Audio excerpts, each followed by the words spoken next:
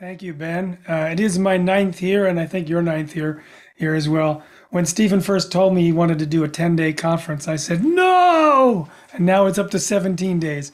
So it's like, used to be in person in an event space. And I was thinking, who's going to spend 10 days?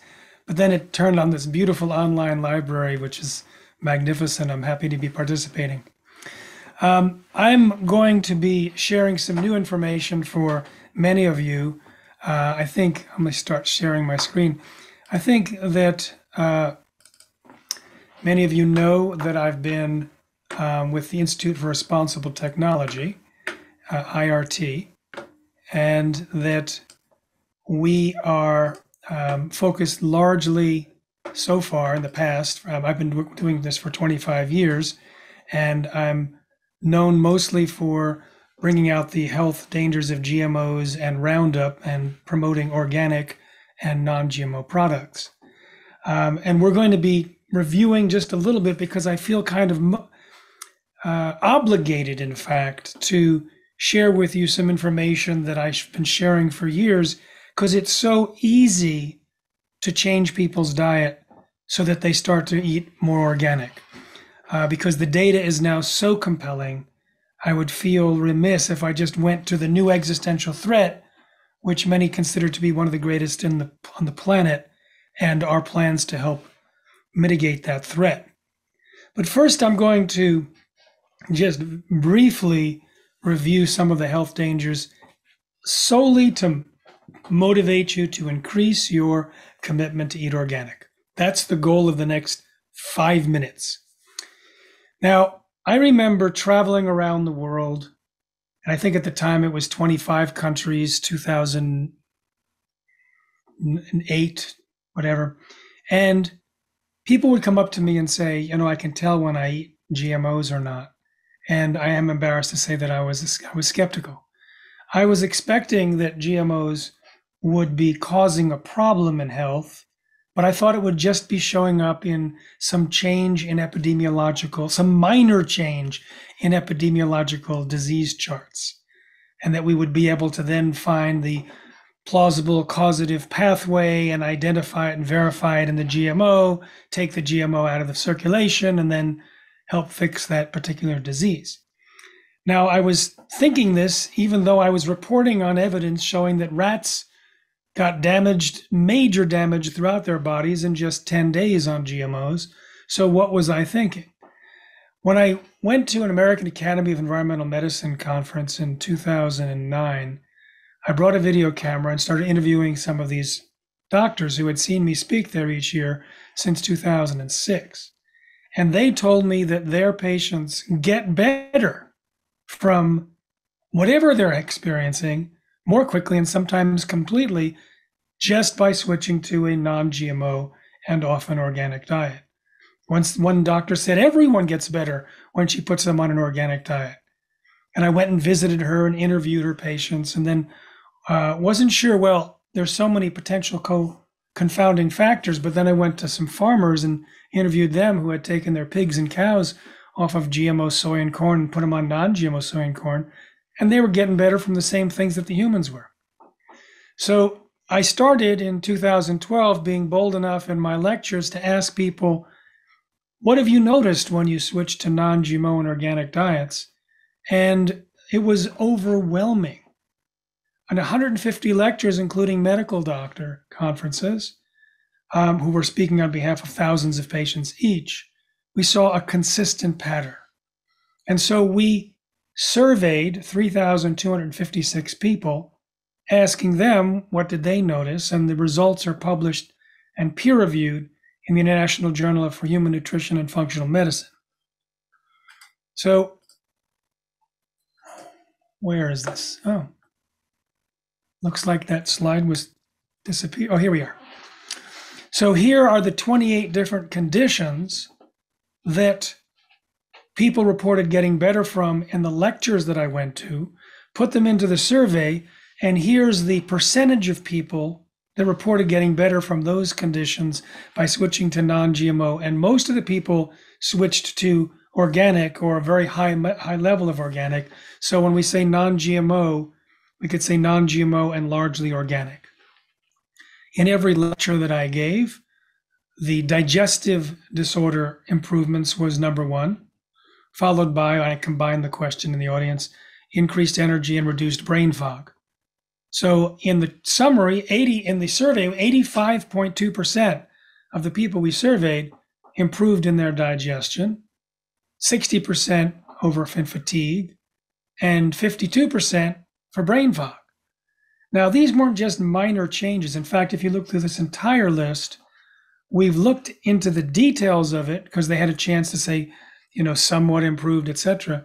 And for example, in the digestive problems, 80% of the people that reported getting better from digestive problems, it was either significant, nearly gone, or completely resolved. Now, most people in the United States eat their weight in GMOs, and so you'd expect that some of these problems might be on the increase when you look at those epidemiological charts, and sure enough, they are. Here's an example of glyphosate sprayed on wheat, corn, and soy. Now, glyphosate is the chief poison in Roundup herbicide. When we look at the changes in these graphs, we sometimes see a plot against glyphosate because Roundup is sprayed on Roundup-ready soy and corn, but Roundup is also sprayed on wheat, oats, beans, etc., that are not organic. And a lot of the problems, we don't know whether it's from consuming GMOs or consuming glyphosate or the more dangerous full formulation Roundup. But I will say that there's more research done on Roundup and glyphosate than there is on GMOs, so we can plot the causative pathways directly from the qualities and features and modes of action of Roundup and glyphosate to these particular diseases. So here we have a liver cancer going up in a similar way, in a similar increase to the amount of glyphosate on wheat, corn, and soy. Very high correlation. Now I'm going to show you a number of these charts, and I want to emphasize the correlation does not prove causation, but we have so many other data points supporting a cause and effect that these are kind of outstanding and astounding to look at. So I'm just going to flip through some of the charts quickly, and I'll read the disease, and you can look at the correlation.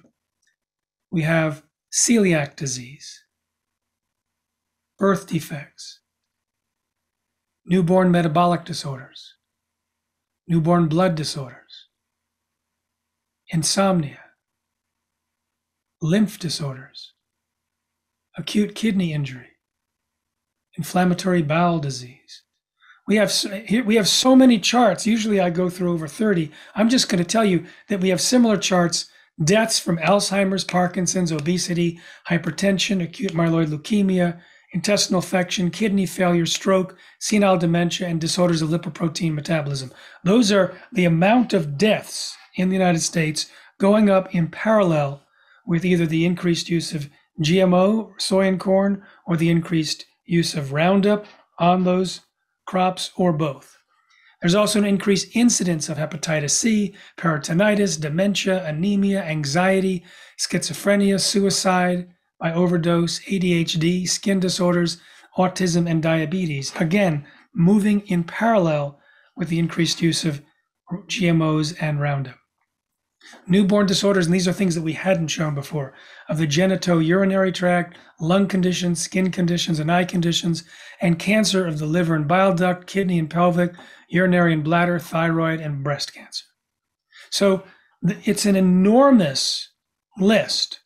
And if we were talking this whole time about the health dangers of GMOs and Roundup, we would point out what it is about GMOs and Roundup that can lead to these particular diseases. We would talk about the animal feeding studies. We talk about some of the individual clinical experiences and the reports from doctors. But instead, I'm going to leave you with the movie Secret Ingredients. You can rent it at secretingredientsmovie.com. In 80 minutes, you get the whole picture. We track 12 people that switched to organic. autistic kids are no longer on the spectrum, infertile couples have children, people who had skin conditions and brain fog and cancer, etc. We have doctors explaining these are common results in their practices, and we have scientists explaining why, illustrated by animations that show what happens in the body. So if you are interested, if I haven't yet convinced you to eat more organic than you have, or you want to convince those friends of yours that have been holdouts or members of your family who will run away next time you talk about diet, this is the film to show them. So now I'm going to get to the main part of my lecture. I had to do that because I felt like some of you may have been struggling with diseases or know people who have any of those diseases and many more. And this information may have inspired you for your own case or for others to make a change. And I didn't want to spend the first part of my lecture ignoring that because it can change your life. So by getting the information out to the world, we have convinced 51% of Americans and 48% of consumers worldwide that GMOs are dangerous. And many of those people are seeking non-GMO and ideally organic foods. And in the GMO space, it's driving companies to get rid of them. So after 25 years focused on consumer behavior, now we are pivoting because there's a bigger issue. When you release a GMO, you cannot recall it from the environment. It can be passed on generation to generation. And in the past, the number of GMOs being introduced was rather small. There's about a dozen, or maybe 13 or 14 GMO crops now, depending on with some of the new approvals in other countries have been released yet. But we're now introducing gene editing. Gene editing is a new form of creating genetically engineered crops, and it is cheap and it is easy. And this means that the number of GMOs that could be introduced not only into our food supply but into the environment can be catastrophically large. Now, one thing about GMOs, including gene editing, is that it's prone to side effects. The most common result of genetic engineering is side effects. Now, the biotech industry wants to pretend that its new gene editing is safe and predictable and just like breeding, and they've convinced governments, in some cases, to turn a blind eye. But I'm going to share with you the real truth about gene editing. I'm going to describe 7 things that can go wrong. You'll see scissors on the screen. Gene editing, like for CRISPR, has 2 components. It has a genetic molecular scissors, and it has a guide that looks for a match along the genome. When it finds a match, the scissors can cut. The first problem is there are many places along the genome that are very similar to the target, either exactly the same or similar enough to cause cuts in the wrong place. You can have hundreds of cuts up and down the genome from this process, and that means you are making changes that were not part of your predicted model throughout the genome. Now, once you've cut the gene with your tools, it's the cellular mechanism that repairs it. And you have no control as a scientist over how it's connected. You hope it's connected in a certain way, but it can cause deletions and additions and scrambled genetic information, reversed. It can cause all sorts of problems in the repair. So you'll see on the screen a little red section. That's kind of a Pandora's box as to what it's actually going to be, and it's outside the control of the scientists. Now, sometimes, in the case of something called chromothripsis, the gene editing shatters the chromosome, which when it gets reformed through the genetic repair, it can be completely scrambled. there can be large sections of the chromosome missing, and chromothripsis is linked to cancer. Now, when they gene edited mice, they inadvertently put in genes from cows and goats. Now, they weren't intending to. They didn't bring in genes from cows or goats. So how did it happen? The serum that's used in the petri dish to house the genome of the mouse they were working on, the serum was from goats or cows. And there were little pieces of DNA floating around in there. So when the CRISPR cut the genome, it just grabbed DNA from nearby and stuffed it in. So now there's retroviruses from cows and goats and other material in the mice completely accidentally. And when they were working to create hornless cows, cows without horns, they said, oh, the horns, it worked perfectly because the offspring have no horns. Let's create a herd and replace the natural cows. It turns out 2 years later, someone from the FDA happened to be just testing a software program. They had all the data from the so-called perfectly gene-edited cows and found that bacteria that was used to smuggle in the gene editing equipment into the cow's cells had ended up being stuffed into and integrated into the cow genome. And these particular genes were designed to create antibiotic resistance. So that means if you ate these cows, you might be exposed to pathogens that picked up these antibiotic resistant genes, and you might end up with a serious, perhaps deadly disease. So when this came out, they killed the herd, but it's an example of one of the problems of gene editing. Now, there were mushrooms that were genetically gene edited to knock out the gene that causes browning. So you can slice the mushrooms in advance, sell them as sliced mushrooms, and no one knows that they're genetically engineered because they don't have to be labeled as such, but they won't turn brown. So they lie about their age. They're like Botox mushrooms. Now, when the company sent a letter to the USDA asking, do you need to review this? The USDA said, nope. See, they don't pay attention to gene-edited stuff unless under very, very rare conditions. So this loophole in GM food regulations means that these mushrooms could be introduced at any time.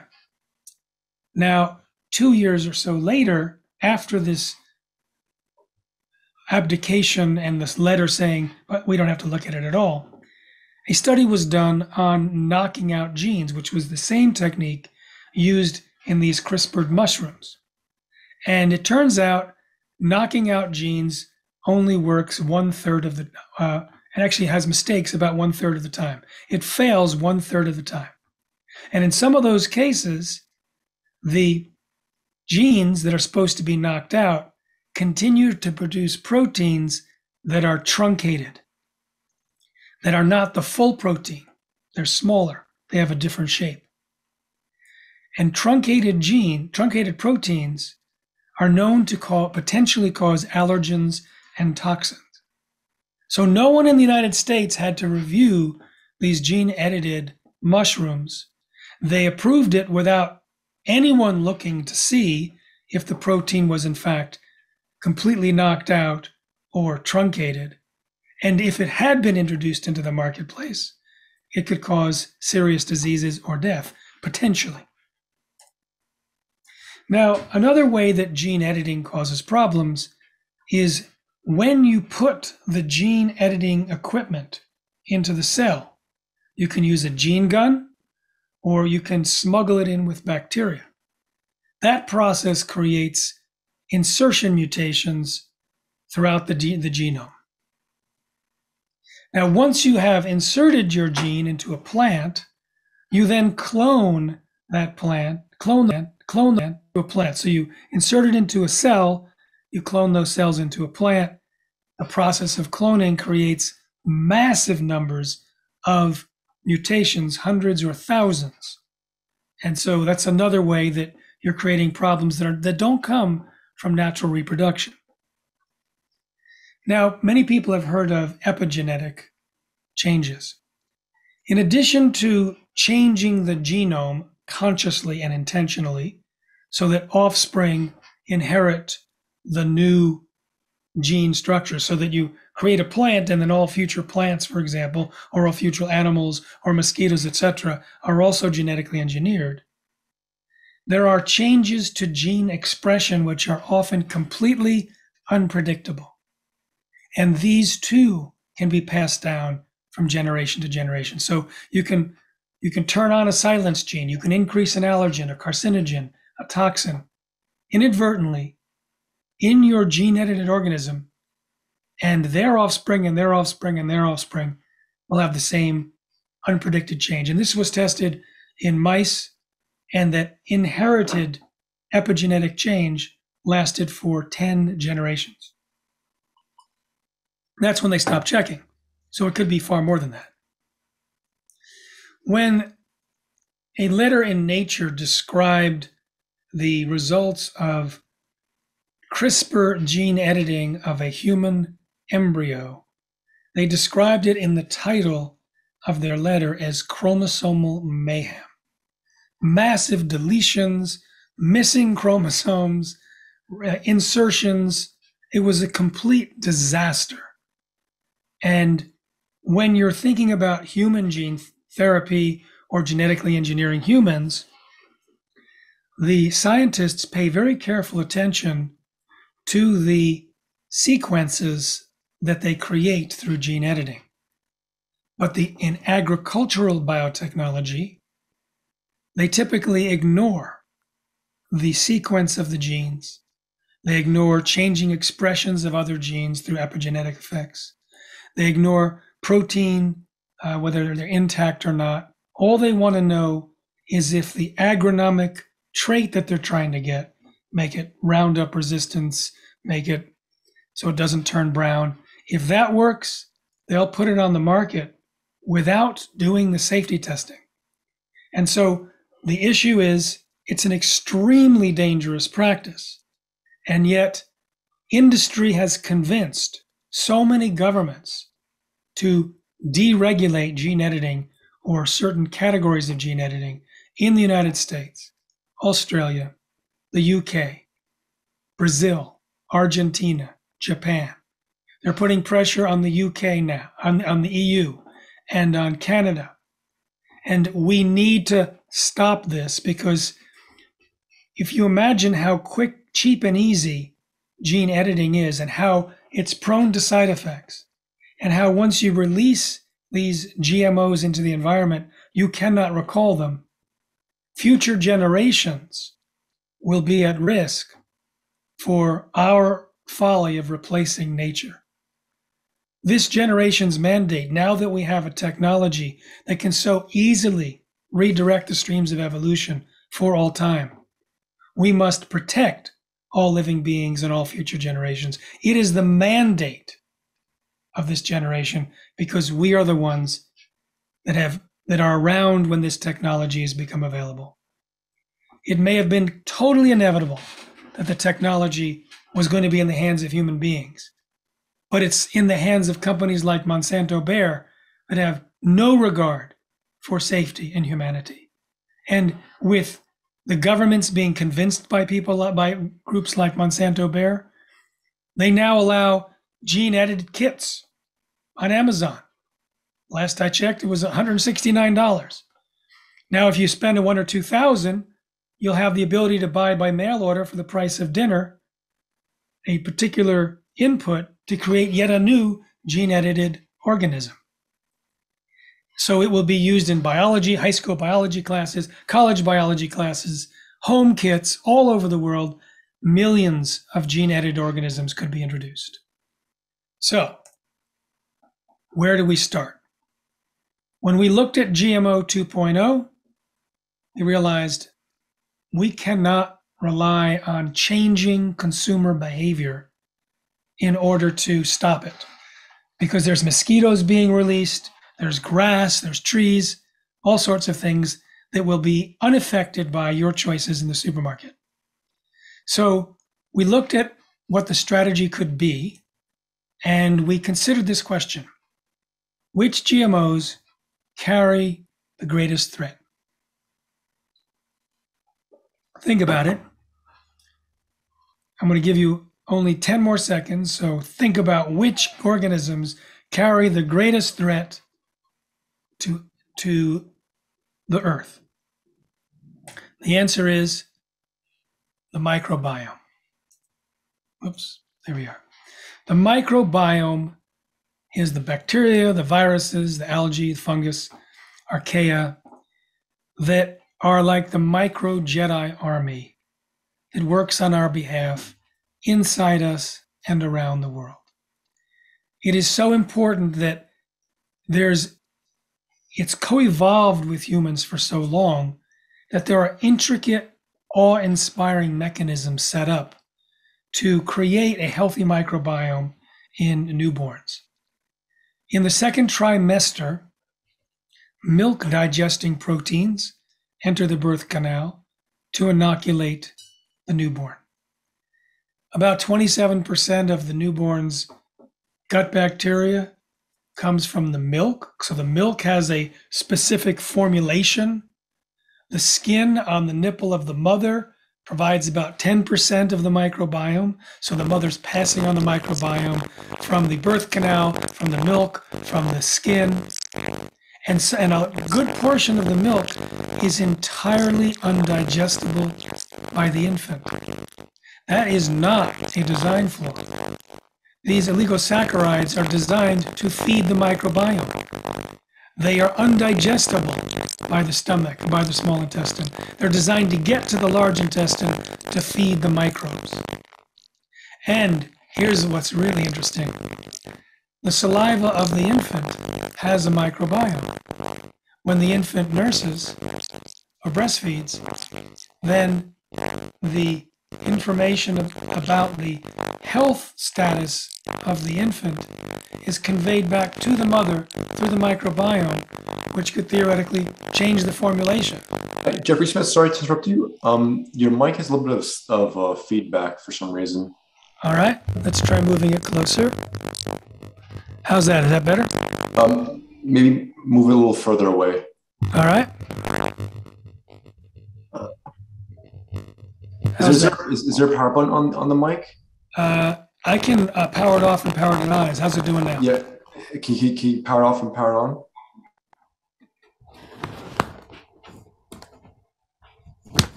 All right. How's that? It's better. Thank you. It's feeding the default. So try.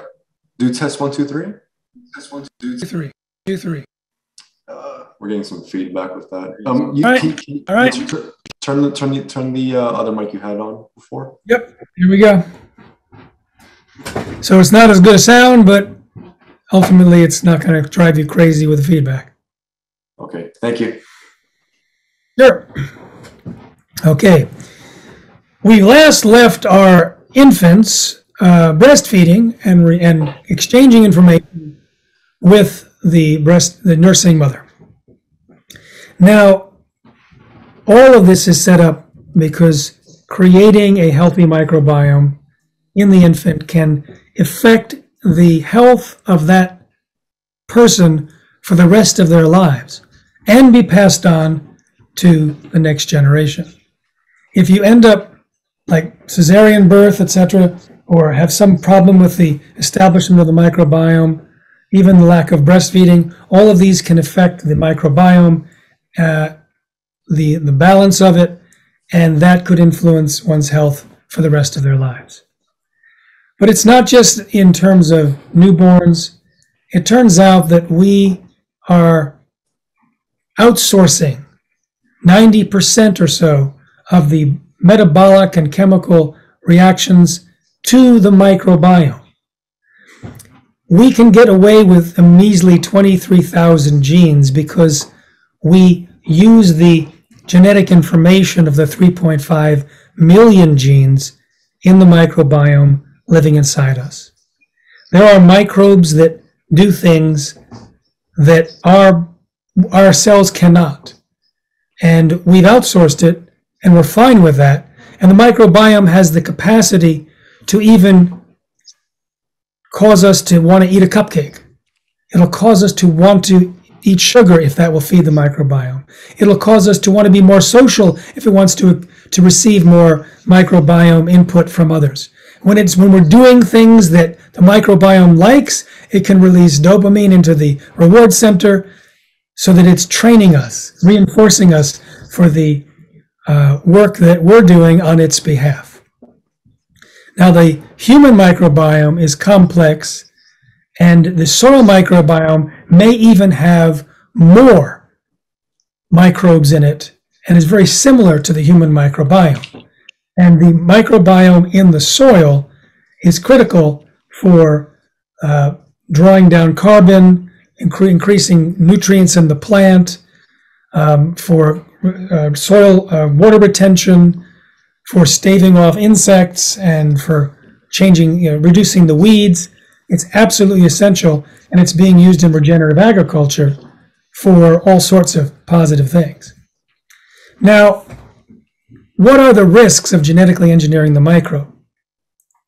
In the film, Don't Let the Gene Out of the Bottle, which you can see at protectnaturenow.com or at responsibletechnology.org, in the 16-minute film, we introduce some microbes that could create cataclysms. In one case, a microbe that was genetically engineered to produce alcohol from plant matter was supposed to be distributed to farmers. Farmers were going to be mixing their crop residues with this bacteria, and it would turn into alcohol in these big barrels that can then feed their tractors, and they were then to spread the nutrient-rich sludge onto their farms afterwards as fertilizer. But as you'll see in this film, I think your microphone is not muted yet. Thank you. When you will see in the film that if they had actually done that, they would have probably resulted in sterile fields, unable to support any crops. And it turns out that microbes spread. So I asked Elaine Ingham, who was the PhD, she was the professor who had a PhD candidate doing the research that discovered the problems with this microbe, what would have happened if it spread around the world? And she said it could have ended terrestrial plant life on the planet. There's another microbe you'll see that might have altered weather patterns. Now, the microbe that was designed to create alcohol was approved by the Environmental Protection Agency. It had passed all of the studies that was required, and the group that was going to release it had no government reason why not to, and the graduate student who was doing research on it was simply doing something for his own PhD dissertation, and it wasn't asked for by the group that was going to release it. And when he came into his laboratory one Saturday morning and realized that all of the wheat plants that he had planted on soil that had been mixed with this bacteria were dead and turned to alcohol, that's what stopped this group from releasing their bacteria in an open field 2 weeks later. 2 weeks later, they were going to release it to see how far it could spread on their own. But Dr. Elaine Ingham told me that she found out from EPA whistleblowers about a secret study that the agency had conducted that verified that when you release GMO bacteria in one place, it can travel around the world. Which means that her plausible potential outcome of ending terrestrial plant life on the planet was a possibility. So those are bad actors, as you'll see in the film when you watch. But it's crazy to release any genetically engineered microbe. It's absolute madness. Because microbes travel. Now, the microbe that was going to be released in the film was going to turn plant matter into alcohol. Just doing what it was supposed to be doing, if it did it all over the place, it could be a disaster. We know from the pandemic that microbes travel. We didn't need the pandemic to know that, and we didn't need the pandemic to know also that microbes mutate. So you genetically engineer a microbe to have a particular effect, and then it mutates, and it can have a completely different effect, but it's unrecallable. In addition, microbes,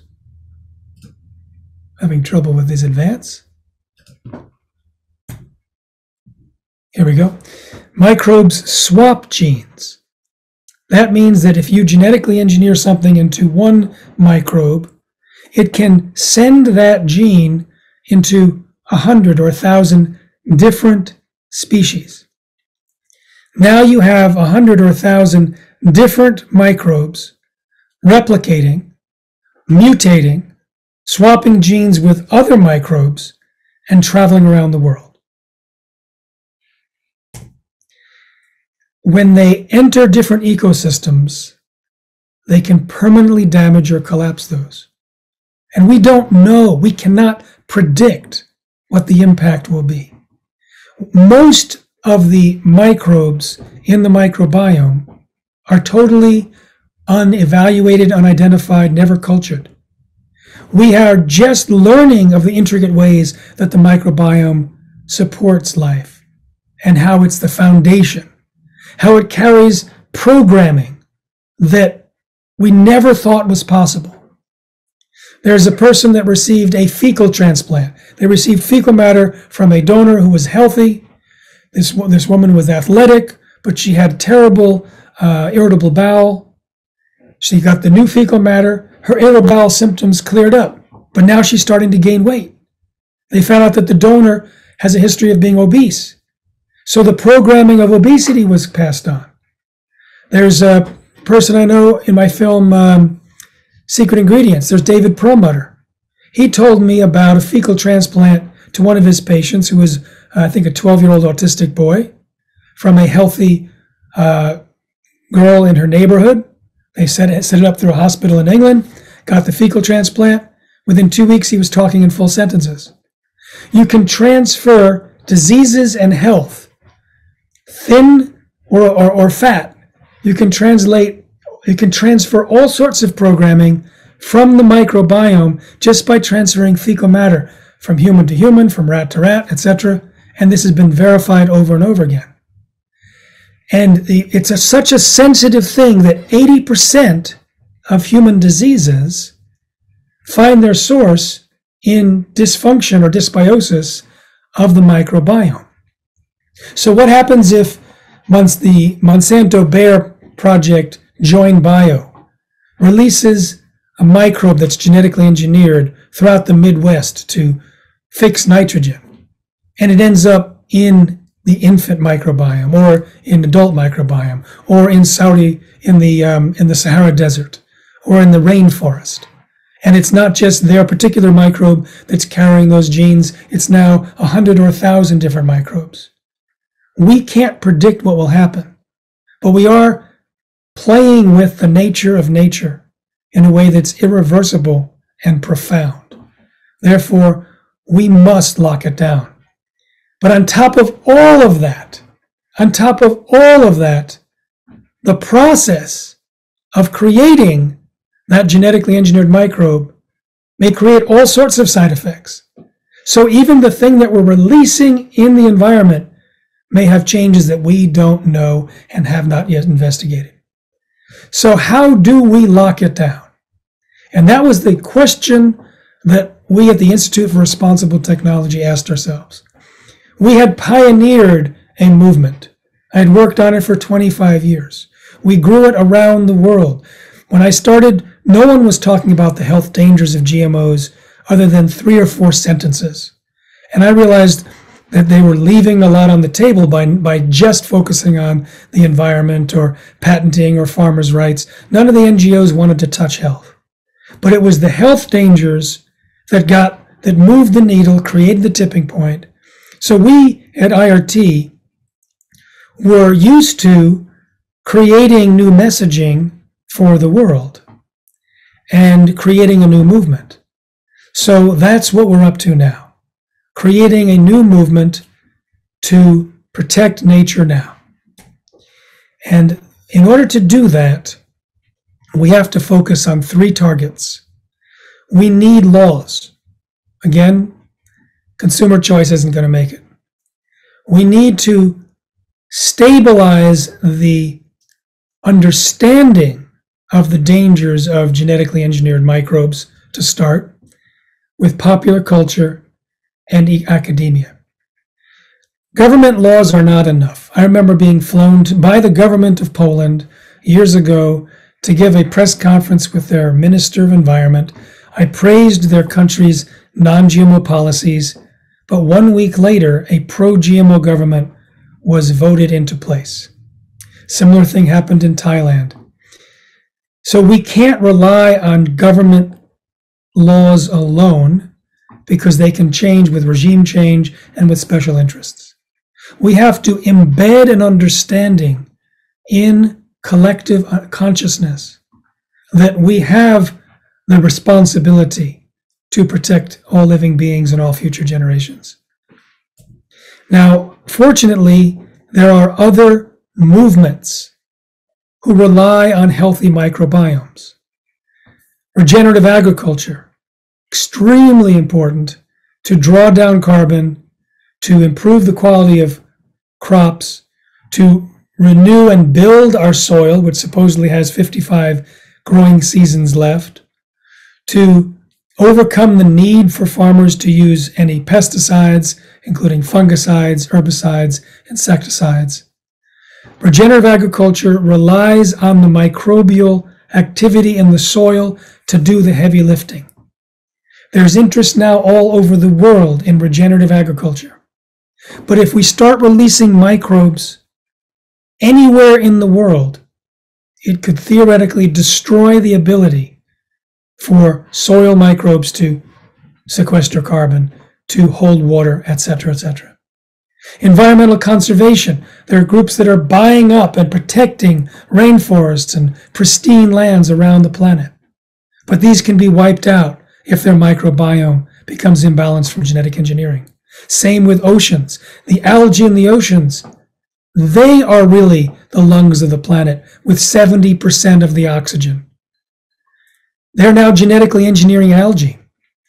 There's multi-billion-dollar plans to use genetically engineered algae to create biofuels.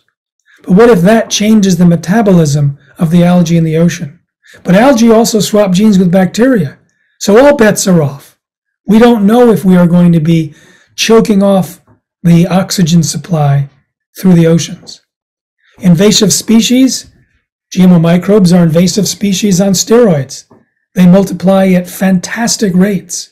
You can't see them, you can't recall them, and they can appear in all the ecosystems of a particular jurisdiction. Human health, we've already discussed, even national security, because someone can accidentally create a devastating biological weapon or a devastating way to destroy ecosystems in our future. So we, as the Institute for Responsible Technology, are reaching out to these organizations, to these movements. And if you're a member of that movement, please connect with us and allow us to provide you with educational assets so you too can also call on governments and humanity to lock down genetically engineered microbes. Now, what's interesting is, if there's a silver lining to the pandemic, one of them is the fact that it has alerted the world to the dangers of microbes, period, whether they're genetically engineered in origin or not. I don't need to enter that debate, because we know that microbes now can travel the world, mutate, and wreak havoc. Now, there is a discussion that it might have been released from a lab, and we don't need to know whether this particular virus was created in a lab or not. As you'll see in the 16-minute film, Don't Let the Gene Out of the Bottle, we introduce gain-of-function research. And there you'll learn about H5N1 avian flu, which has a 52% death rate. And genetic engineers made it airborne in a laboratory. It's very hard to contract this H5N1 avian flu. In a decade, less than 1,000 people have caught it because they were hanging around birds grown in bird farms for a long time. But scientists made it airborne, which means theoretically it might create a devastating pandemic that can decimate the human population if it escaped. But if you think about biosecurity levels 3 and 4, you might think of them as fortresses that are invulnerable. But over 1,000 accidents have occurred and been reported, let alone perhaps many more that have been unreported. There have been releases accidentally of some of the most dangerous pathogens. And so what we've decided to do at Protect Nature Now and GMO 2.0 is to call on not just the ban of the release of genetically engineered microbes, but a ban on the gain-of-function enhancement of potentially pandemic pathogens. And this, if we just do the ban of gain-of-function, it's not implementing the lessons that we know about what microbes can do, because if we release a well-meaning, apparently beneficent microbe in the environment, it could lead to a pandemic. It could lead to an increase in any one of a number of existing diseases. So we need to be careful in this regard. And because the pandemic has now created a global call for greater caution, we can ride that wave and help block all genetically engineered microbes. So this is ultimately an invitation to transform humanity.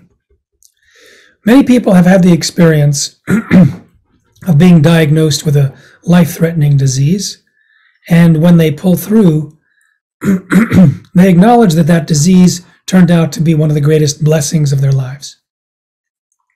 And this is something that can happen to humanity.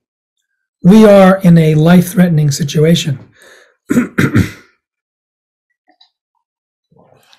We are in a situation where genetically engineered microbes, which can be created by anyone in their basement, could threaten the continuity of humanity and of any living being.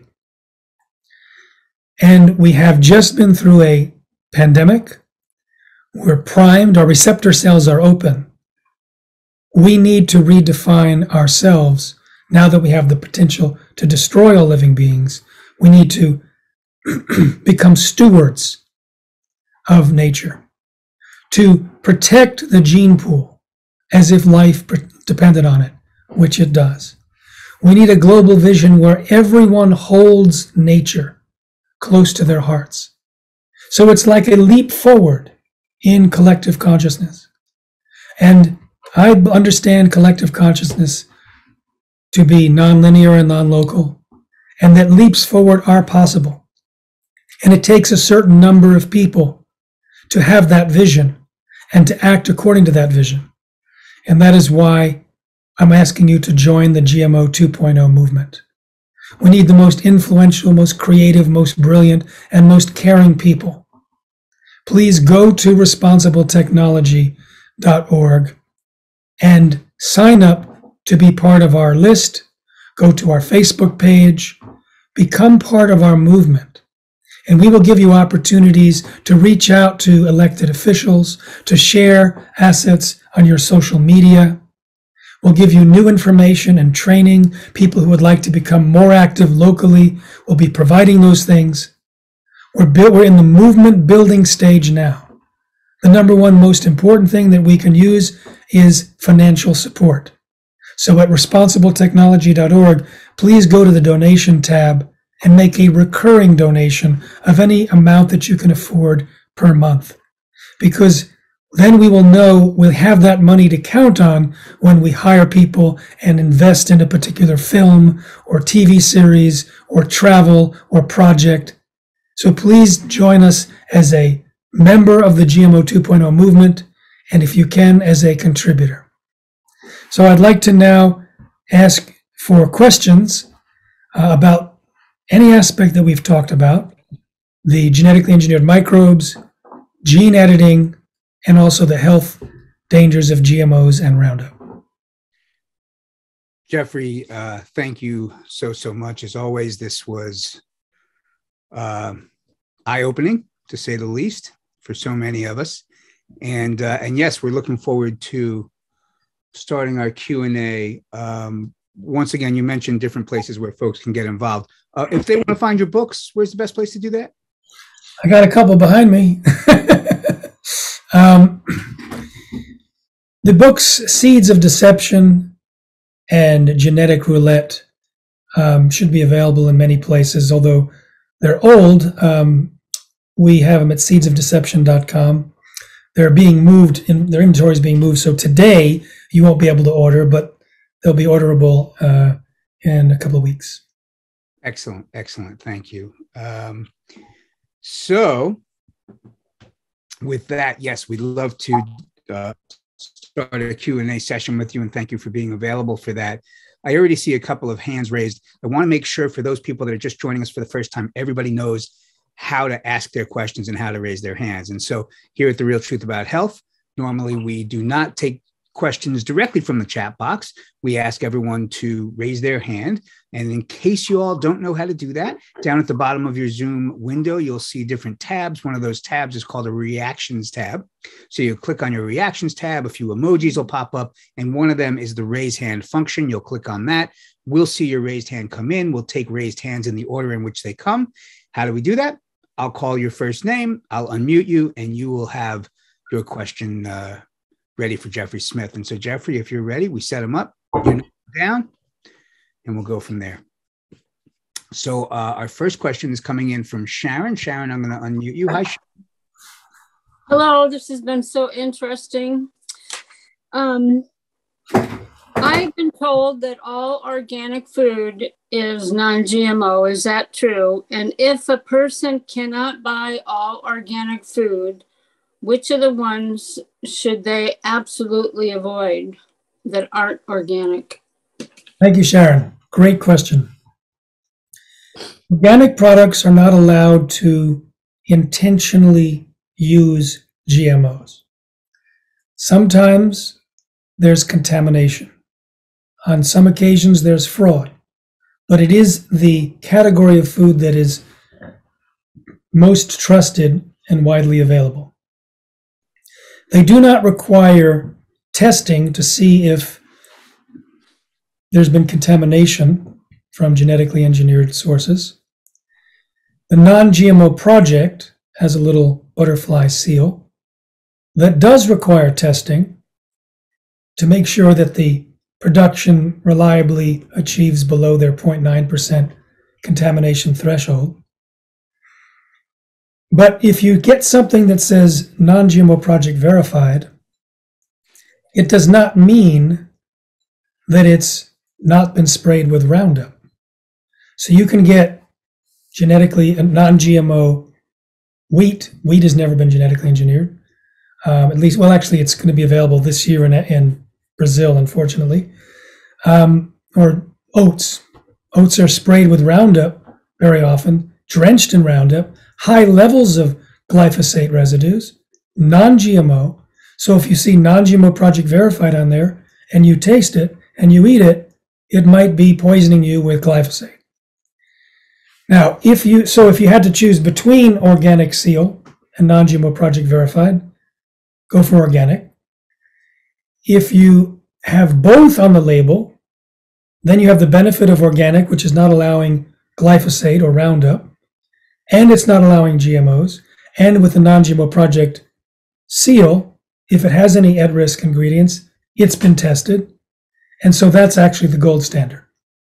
Now, if you can't get organic, at least get non-GMO, and then learn to avoid the particular foods that have high levels of Roundup. If you go to responsibletechnology.org, you'll be given an opportunity to get a report which lists all of the levels of Roundup by food type. It has the food type, and in some cases it has actual processed foods by brands. And when you look at it, you'll realize that basically the grains and the beans are the big problems. Lentils, mung beans, hummus because it's got the chickpeas, oats, wheat, some rice. And then it's also found in orange juice because it's sprayed on the floors of the orchards, and it's found in wine because it's sprayed on the vineyards. But you'll see relatively how much is there. And you'll get a sense that if you can't eat organic, you don't want to eat the wheat or the oats or the beans. And then maybe there's some others in there that you realize you definitely can't get organic, but you need to avoid the Roundup. As far as the GMOs go, we have a list also at Responsible Technology in terms of healthy shopping link that lists the GMOs that are approved, but also the derivatives of them. So soy and corn are perfect examples. They're genetically engineered, 9 out of 10. Their derivatives include things that that don't have the word corn or soy in. So in processed foods, you can figure out which words to avoid if it's not organic. Now, if it does say organic on the front, then it must be at least 95% organic. But the other 5% has to be non-GMO. It might say 100% organic on the front of the package, in which case it's all organic. If it says on the front instead, made with organic ingredients, or made with organic soy, or made with organic something, then the entire formulation has to be at least 70% organic. But the other 30% has to be non-GMO. If you look at if organic is not on the front of the label at all, but you look at the ingredient panel and you see organic soy, fine. It only means that the soy is organic. If you see canola on the same packaging, that could be GMO. Because if there's no organic on the front, it means they might be using GMO ingredients, even if some of the ingredients are organic. So those are the 4 ways that organics are listed. 100% organic, made with organic ingredients, or just on the ingredient panel, and you might read organic there. I hope that helps you with your shopping, Sharon.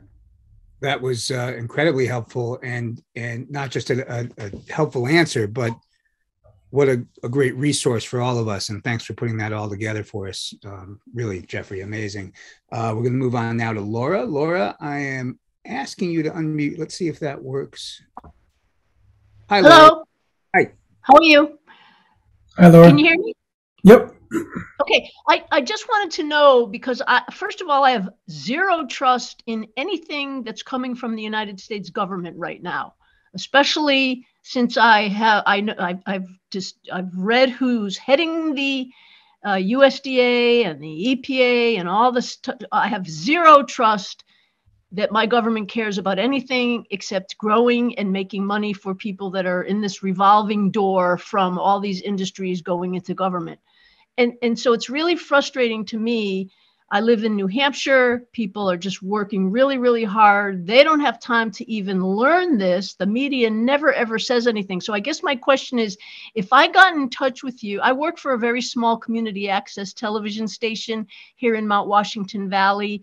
And my boss is wonderful. I interviewed Glenn Mercer. I interviewed a couple of other people. And would you be willing to do a little interview with me via Zoom for my local television station? Because the only way to get the public to know these things who are trying to make ends meet is to use every available tool and venue, writing letters to the editor, having speakers come and talk. I mean, that's the biggest thing, is people don't know, and they trust in a system that has betrayed them, and it has been betraying them for many, many, many years. Would you be willing to, if I get in touch with you, come in? I mean, you don't have to come, but just do a little Zoom presentation just to like open the door so people can start thinking about these things? Well, thank you for that invitation.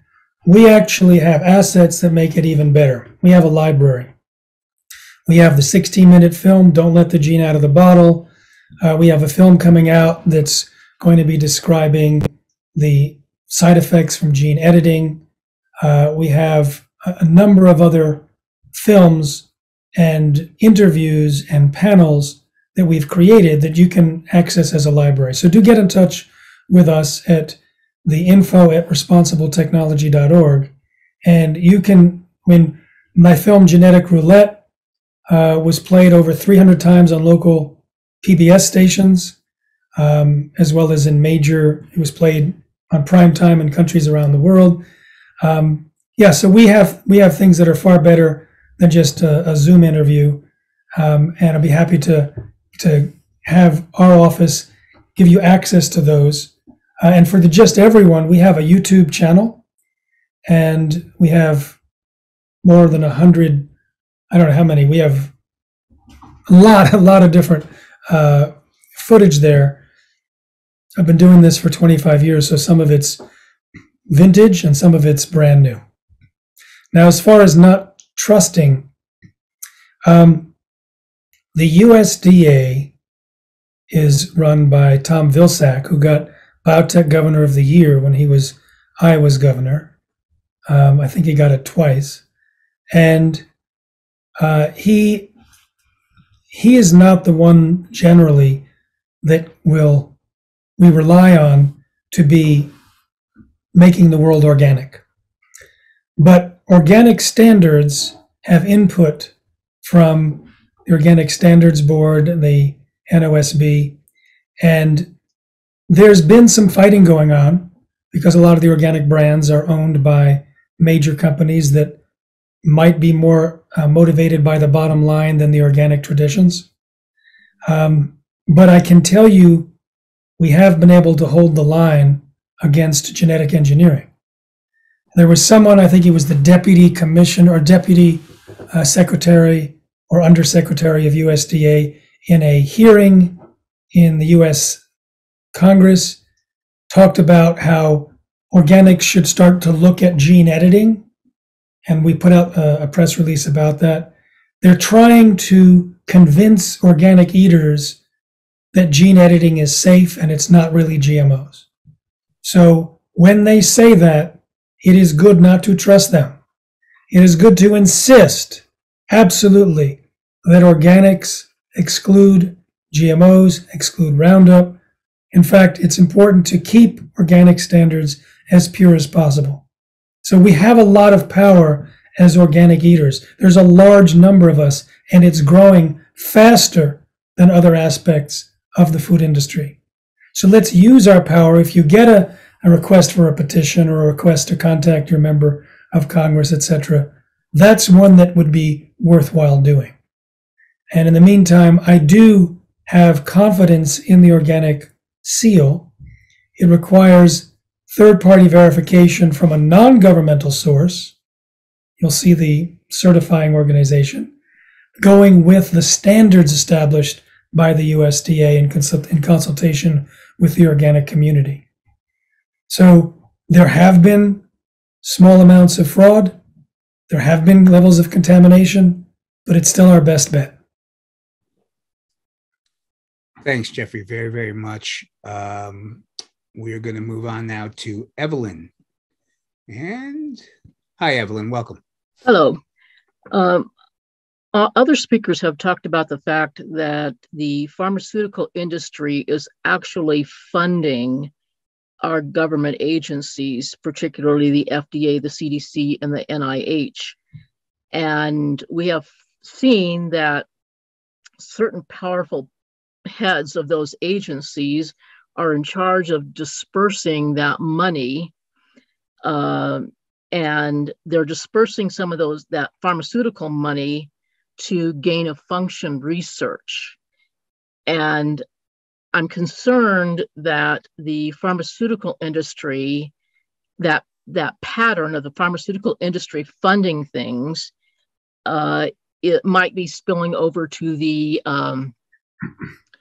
USDA. So can you talk about whether the pharmaceutical funding that's going to gain a function research might be infiltrating the USDA? Is the USDA also taking funding from the pharmaceutical companies? Are the pharmaceutical companies trying to infiltrate big food and would be worried about lobbyists and the USDA?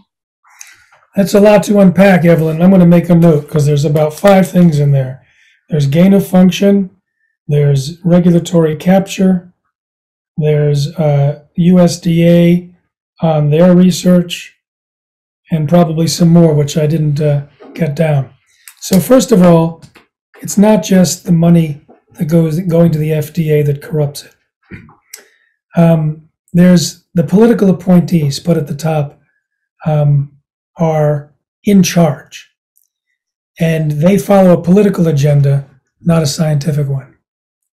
So when the first Bush administration wanted to fast track GMOs, they told the FDA, promote GMOs, find a way to get it out there quickly with no regulation.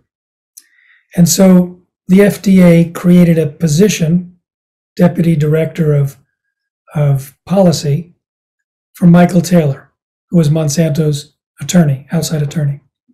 And he had worked with Monsanto and a group of biotech companies before that to create a government framework where it was designed to get GMOs on the market with as little government oversight as possible. So when he was in charge of policy at the FDA, that's when the GMO policy was created. And he said in his policy, which he wrote, that the agency is not aware of any information showing that GMOs are different from other regular foods in any meaningful way. Therefore, no labeling is necessary. No safety testing is necessary. In fact, companies like Monsanto don't even have to tell the FDA if they want to put it on the market. After releasing that in 1992, Michael Taylor became Monsanto's vice president. And then later, under Obama, he went back to the FDA as the U.S. food czar.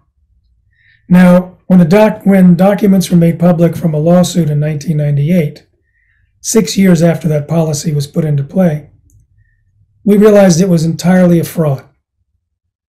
The agency was aware that GMOs were different and dangerous. It was the overwhelming consensus among the scientists at the FDA. And they had urged their superiors to require long-term studies. But they were ignored by the person in charge who denied the existence of those concerns. Similarly, the EPA, which evaluates and approved Roundup or Glyphosate, the recent trial, the Roundup trial, showed how Monsanto had their own lapdogs in the EPA. Jess Rowland, for example, who was in charge of the EPA committee that determined that glyphosate doesn't cause cancer. Well, the World Health Organization determined that it probably does, and they used peer-reviewed published studies. And they used not only studies of glyphosate, but the full formulation. Jess Rowland limited his committee's review to almost exclusively Monsanto studies. And Monsanto rigs their research. How do they rig their research? I have evaluated that for years with scientists, catching them red-handed. And I knew so many of the ways that Monsanto rigged research, but a new one came out during the trial. When they wanted to show that a certain amount of Roundup was absorbed into human skin, less than what was needed, they first took a human cadaver, cut the skin away, added Roundup, and found too much of it was absorbed, over 3 times the allowable level. So they took new human skin and baked it in an oven, then froze it. So then they applied Roundup to this leather-like baked and frozen human skin. Hardly any Roundup was absorbed. They reported those figures to the EPA and not the figures on a normal cadaver skin. And this is typical Monsanto style. So we cannot trust Monsanto research. Now, getting to gain of function. A lot of the sources of gain of function money are Department of Defense. When the Cold War expenditures went down, they could shift some of their expenditures to gain of function, and some of that gets dispersed through Anthony Fauci's organization within the NIH. There was, when the H5N1 avian flu was engineered to be airborne by two separate laboratories, it created an alarm among scientists around the world who were shocked, describing it as crazy, insane, stupid. Because they knew that ferrets, which are stand-ins for humans in gain-of-function research, they could catch this pandemic disease now through the air. And what if it escaped? What if humans could also catch it through the air? The death rate was 52%. An earlier view looked at it 60%, but let's just say 52%. That could be devastating to the human population. Why create these in labs where a single accident could be a disaster? So in 2014, the Obama administration put a partial ban, but they had some loopholes. So money was still able to fund it, even though there was a ban on gain of function in the United States. That was overturned in 2017 under the Trump administration. So now there's a small handful of scientists in a very obscure but serious area of science that could destroy it for all of us. And whether the money is going from the pharmaceutical industry or more of it likely from the Department of Defense for so-called dual function research, we want that banned completely. I don't know if the USDA is doing any gain of function research. I haven't heard of any. I'm not an expert at it, so I'll leave that to you to find out if it's important. Thank you very, very much for that, Jeffrey. And at the moment, I don't have any other raised hands. And folks, this is a great opportunity to pick Jeffrey Smith's brain. So we'll give you a few more minutes, please. We'd love to see more raised hands. In the meantime, Jeffrey, I've got tons of questions I'd love to ask you. So you. Go ahead. Thanks. You know what? Instead of, how about I just fire a bunch of stuff at you and just ask you to comment on them? I think that a lot of this you've covered, but we can drive the points home, and maybe you'll even find ways to uncover things you haven't spoken about. So there's something going on right now, and that's an approval by the EPA to release 2.5 billion mosquitoes in Florida and California. So I remember arguing with one of the scientists at the company that makes these mosquitoes, Oxitec, back in 2014. And I told him he could be damaging the very gene pool forever. And you see, these mosquitoes are designed to reduce the population, and he considered them self-eliminating because they would give birth to sterile offspring. And he said, there's no way. He said, if we stop releasing them by the millions, they'll just go away.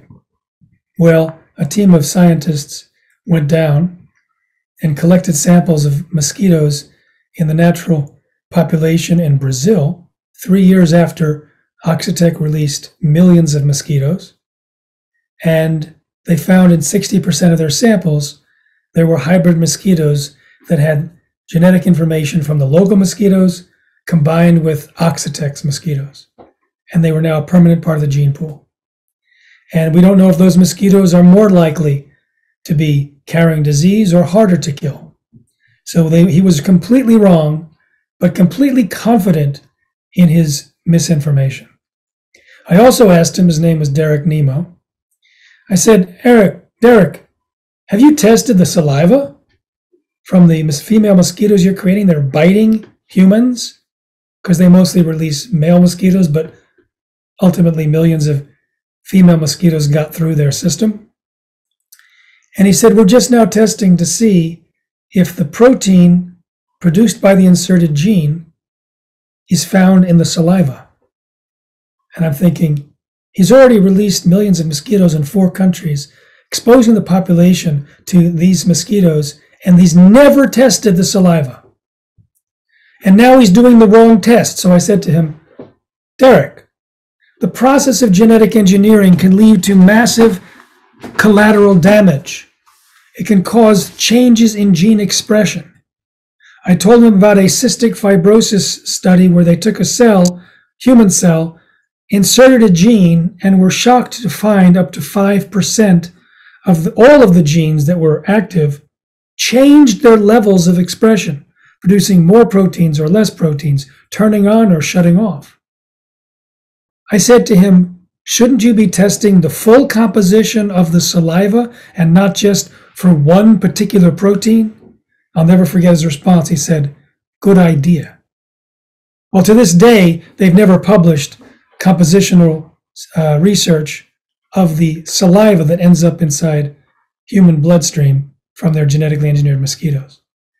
They have a 2.0 supposedly of mosquitoes that are supposedly work better, but the research does not support their allegations, and it could be a disaster. They want to release it in 12 California counties and expand their start in the Keys, which started last year or the year before, and introduce far more before even releasing the data of their results in the Keys. When we funded a Freedom of Information Act request into the Cayman Islands to find out what had happened from their trial there, they had claimed that the trial was a success and were asking the government to roll out the mosquitoes island-wide. But we caught them lying because in the Freedom of Information Act requests, it turns out they had failed. It was a complete failure. So when that became public, they quietly left the island and dismantled their operation there. So we've been caught red-handed lying about many things, and yet the EPA just went ahead and approved genetically engineered mosquitoes for our gene pool. Looks like there's some hands up. There certainly are, and thank you for bringing all of that up as well. Really appreciate that. Yeah, we're going to go next to Melissa. Let's unmute you. Welcome, Melissa. Hi, thanks for having me. Thanks for a great presentation. So I try to eat organic as much as I can. If someone has unknowingly consumed some products that are GMO laced or treated, do you have any recommendations for how one might be able to detox? Is that even possible to help get whatever that is and whatever it causes out of your system? Yes, I do. That's a great question. In fact, it was the second most popular question I had in years and years of traveling. And I'd always answer it, Melissa, the same way, saying, it's above my pay grade. I'm not a scientist or a healthcare practitioner. But then I started hearing from practitioners and product formulators and scientists that they had developed ways to detox, repair, and rebuild the body after being exposed to GMOs and Roundup. So I gathered them up and created a little course called Healing from GMOs and Roundup, because although I'm not qualified to answer the questions, I'm more than qualified to ask them. So I asked 18 people, all these great practitioners. You'll see, if you go to livehealthybewell.com, you can see the course is available there, livehealthybewell.com. And I remember talking to Dietrich Klinghardt on the interview, and he told me something that I hadn't heard before. He would test the glyphosate in the urine of his patients. And the ones that were the most sick, particularly including autistic kids, had no glyphosate in their urine. He'd start his glyphosate detox, and then the glyphosate would start to be released from their bodies, suggesting that they may have more glyphosate accumulating in their bodies than those that are less sick. I've heard that same answer from another practitioner more recently. I've heard there's so many ways that these experts, Dietrich Inghart, Lee Cowden, Kieran Krishnan, Zach Bush, Joe Mercola, Josh Axe, so many ways that these experts have, with their angles and their tools, addressed your question.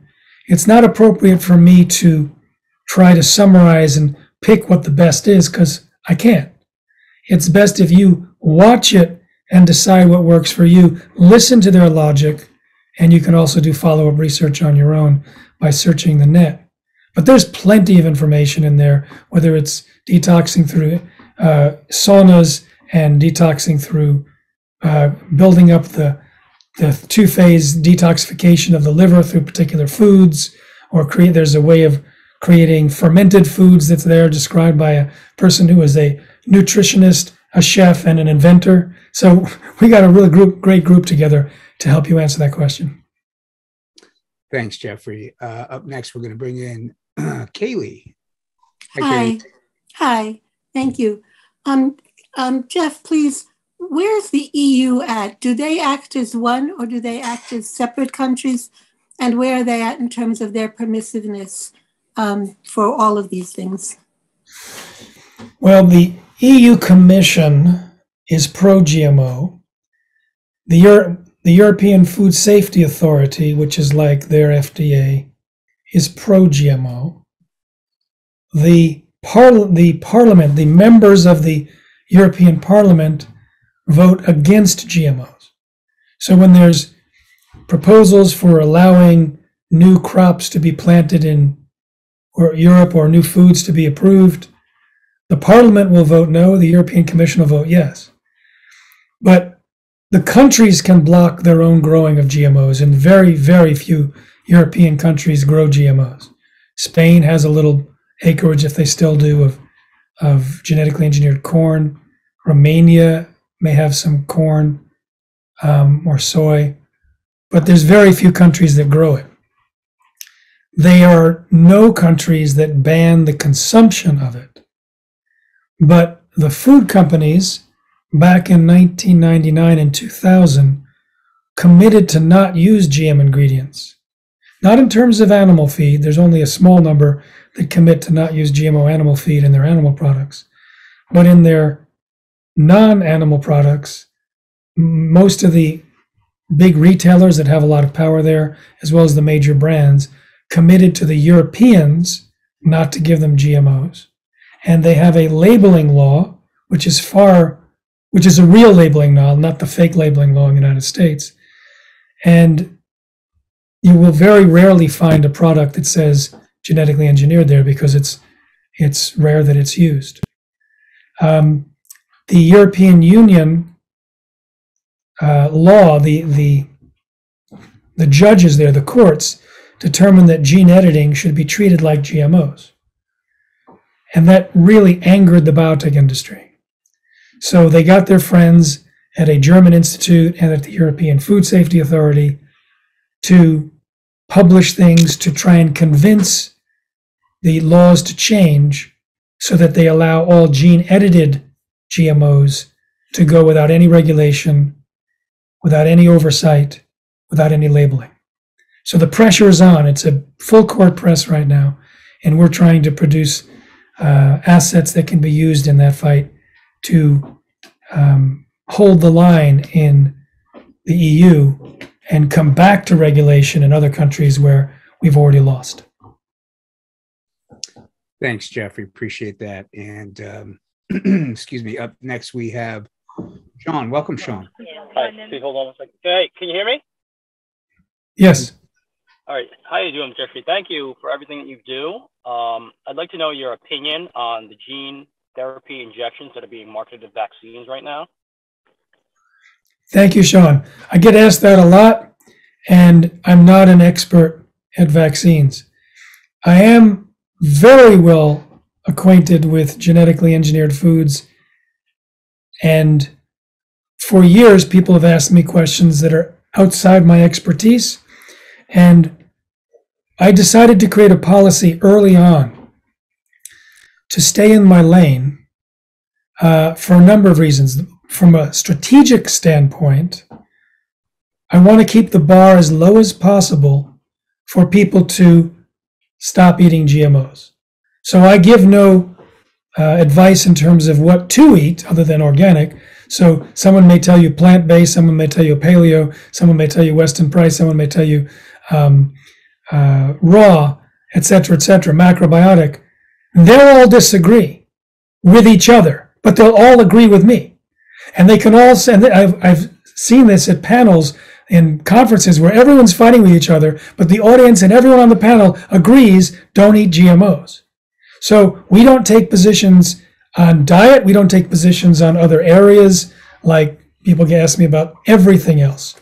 So there are far greater experts and great controversy in the area of the vaccines.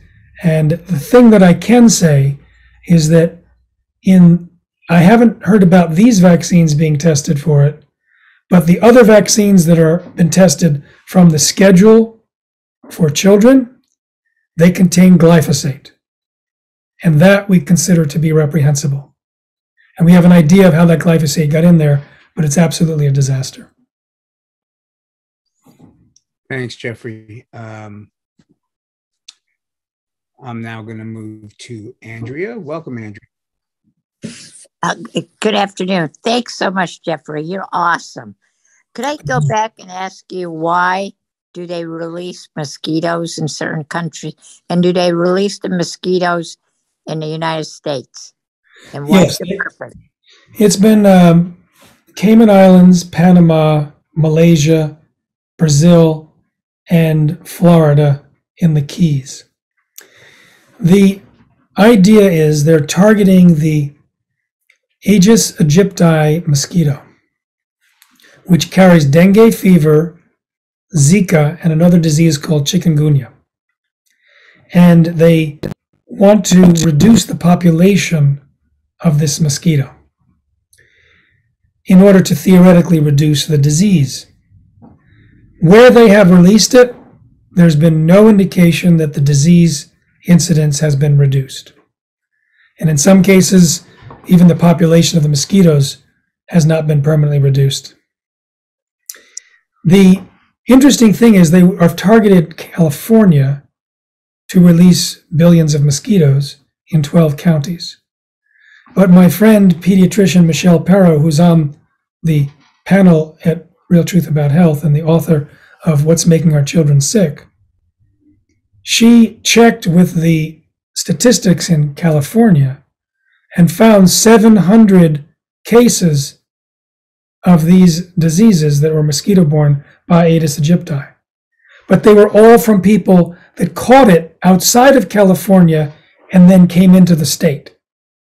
There wasn't a single mosquito-borne disease from this type of mosquito recorded in the history of California health stats. So there's no reason for it in California. And what it does is it changes the gene pool and exposes people to potential mosquito bites. Now, they say they release only the males, and they claim that the females are killed in larva stage, and it's the females that bite. But in the release, and the last time they released, there were plenty of females released accidentally, and it's a leaky technology. It doesn't always work. So the 100% success rate in terms of kill, not true. It could end up creating, and probably does, a vast amount of mosquitoes that bite, that are genetically engineered, that haven't been properly tested to see what the results are for human health. Also, bats and birds, some of them eat mosquitoes. There's no tests to see what the impact will be down the food chain.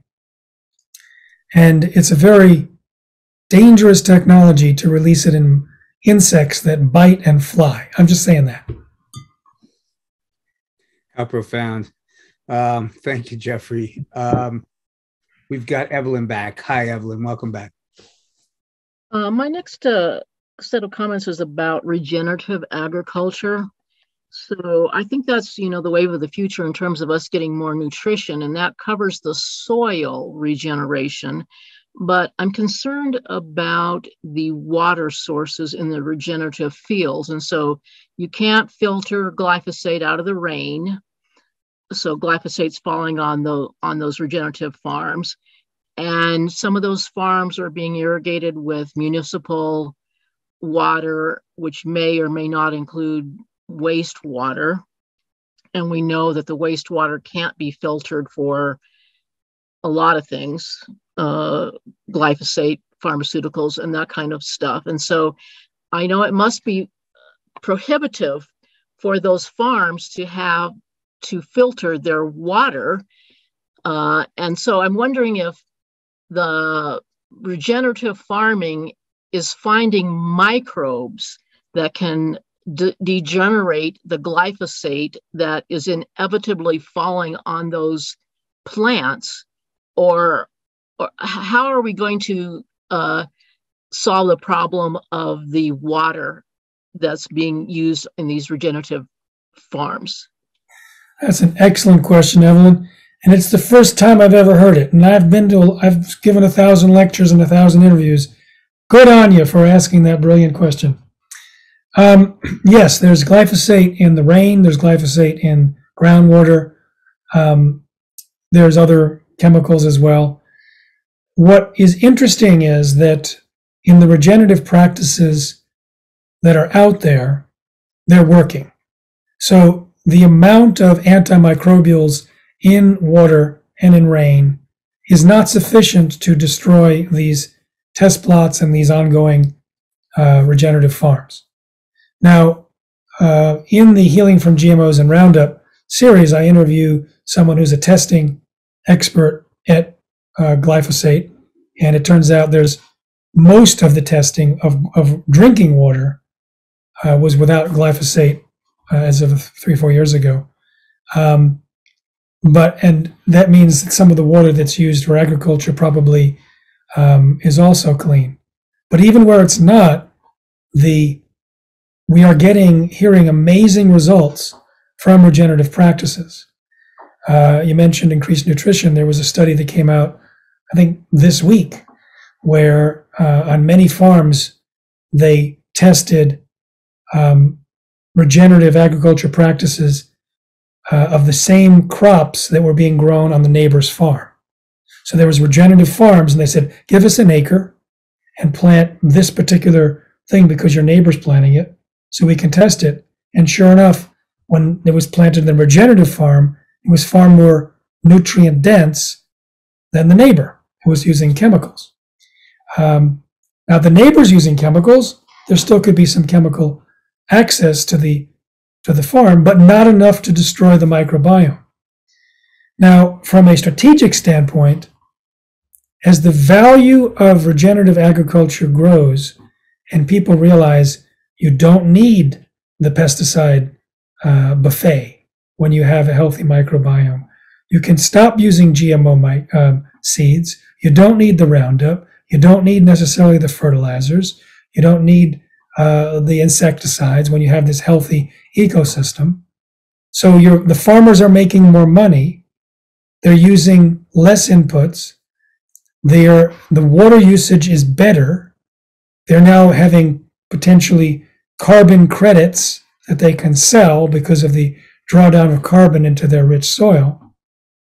Now it provides less motivation for farmers to use Roundup, and it provides more financial motivation to limit the amount of Roundup in the atmosphere and in the water if it is in fact causing problems in the microbes that are being used for regenerative agriculture.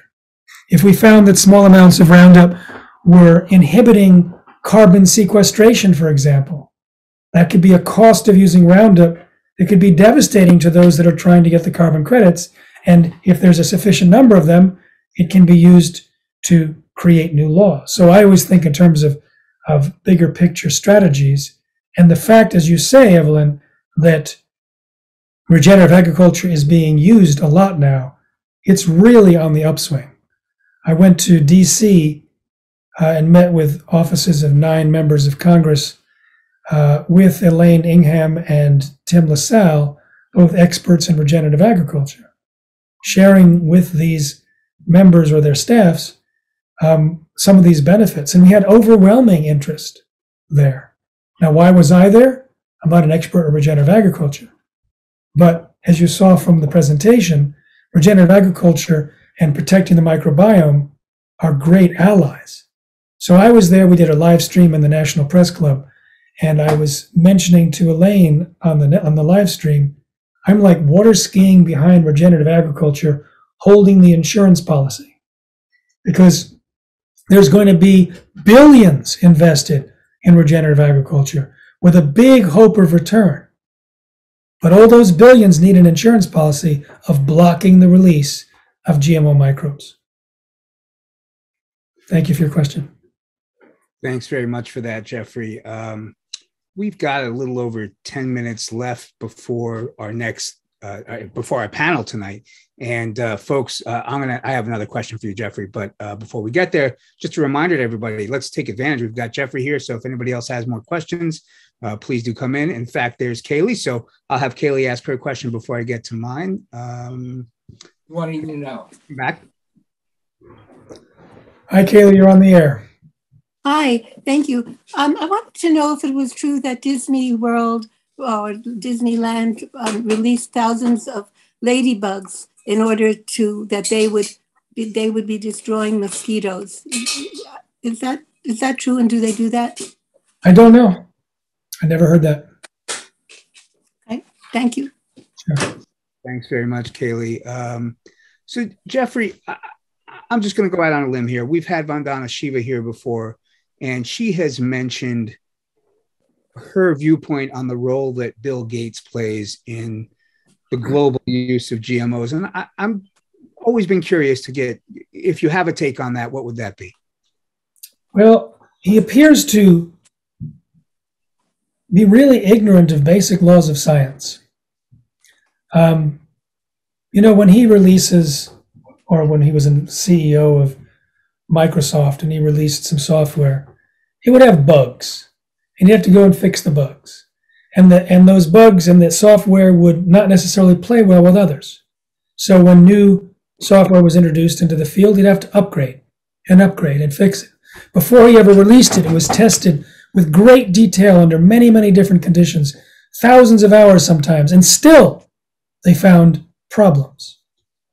Now, with genetic engineering, you're dealing with a system that is far more complex and evolving.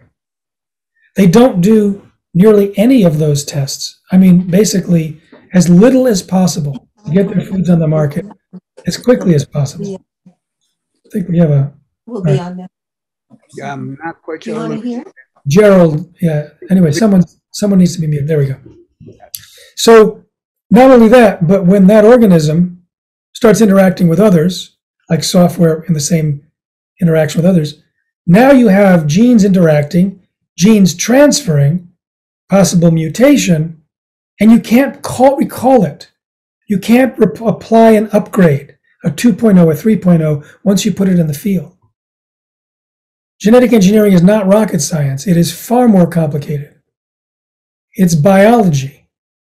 And it's interesting that Bill Gates, who is aware of the need to test and upgrade software, ignores the fact that the biotech industry does nothing of the sort with genetically engineered crops and other organisms, and can't even do it to the extent that would be safe.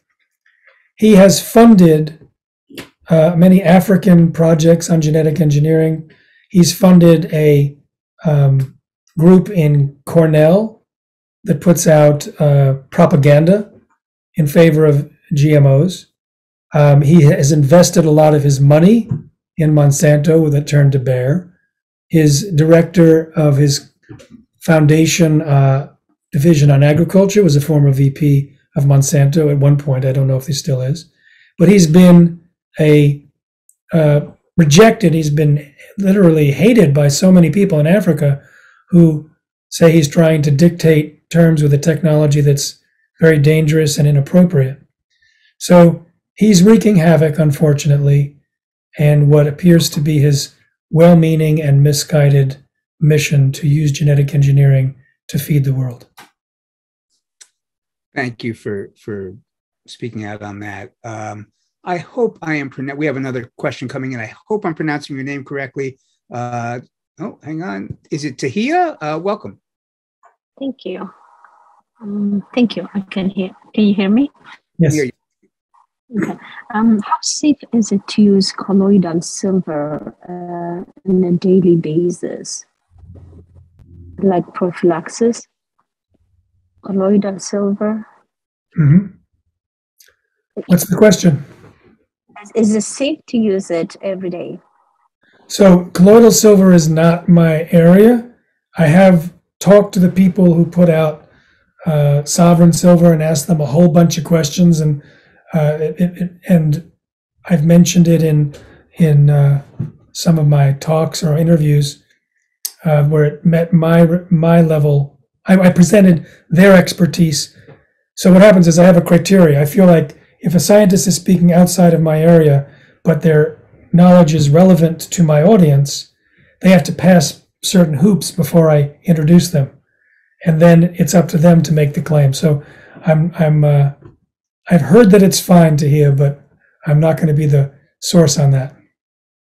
Thanks, Jeffrey. Appreciate that. We have another question coming in now from Sherry. Hi, Sherry. Welcome. Hi, can you hear me? Yes. I have what you would call a micro farm in Delaware. And it's just the open part that I haven't naturalized yet is about 6.5 acres. And the people around me farm conventionally, which includes glyphosate and commercial fertilizers, so on and so forth.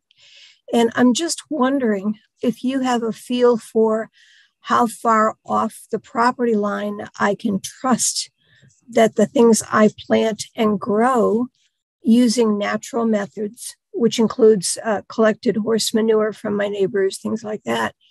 How much can I trust that they are in fact organic? Well, it's an interesting question. I don't know how far glyphosate spreads underground, but it does. And I don't know about the water flow from the rain from farmers to you. The manure, if you put straight manure on, horses are fed GMO feed sometimes, grains like maybe corn and soy, sugar beet pulp, canola seed, cottonseed meal. Sometimes they graze on alfalfa, which could be genetically engineered. So they could have genetic engineered DNA in the manure. So if you put it in compost first and you do it right, it should destroy all the DNA. Same thing with chicken manure. Contains glyphosate typically, unless it was raised organic. If the horses are raised organic, it should be fine. When you use the word organic is a technical certification that's not based on testing. So I think your question is it going to be safe?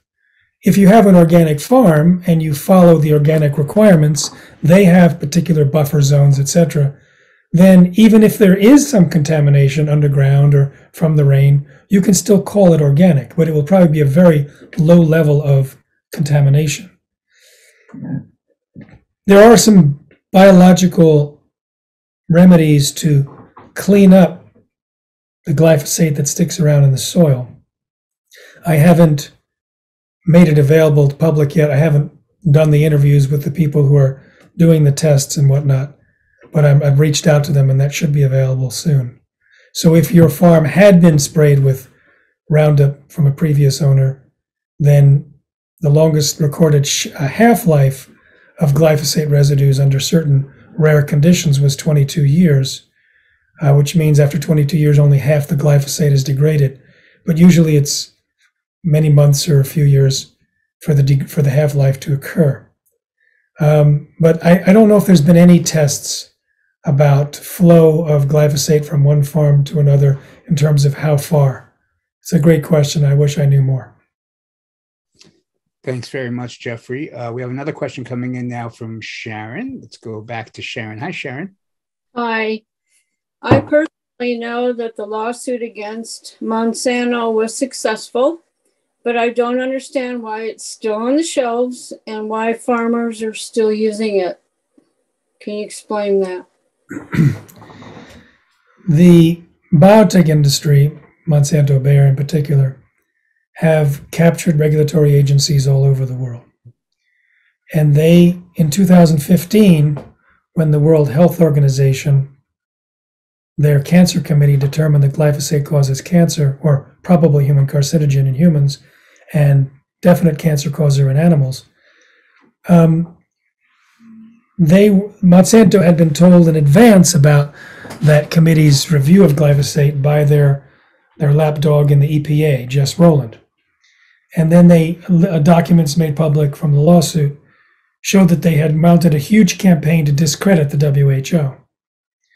And they then bolstered their support in the EPA, which opposed and came up with an opposite conclusion using unscientific, nonsensical science to say that glyphosate doesn't cause cancer. And they have their own captured regulatory agencies around the world where it's basically Monsanto people who've made the determination, or groups that if they reverse themselves now, they'll have a lot of egg on their face, and more so, they may be liable for wrong decisions made in the past.